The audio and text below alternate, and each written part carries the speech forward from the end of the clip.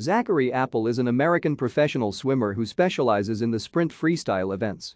He won his first Olympic gold medal in the 4x100-meter freestyle relay at the 2020 Summer Olympics, swimming in the prelims and the final of the event. He currently represents DC Trident at the International Swimming League. He participated in the 2019 World Aquatics Championships held in Gwangju, South Korea, winning 3 medals, 2 gold and 1 bronze.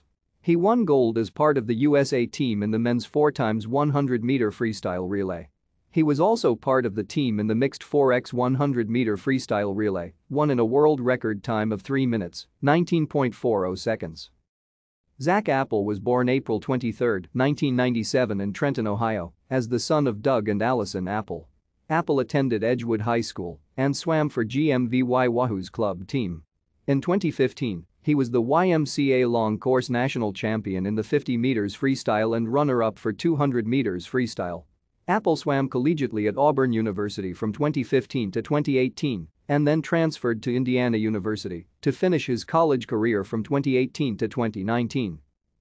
As a freshman for the Auburn Tigers, Apple finished 19th in the 50-yard freestyle, 35th in the 100-yard, and 20th in the 200-yard freestyle at the 2016 Men's NCAA Division I Championships.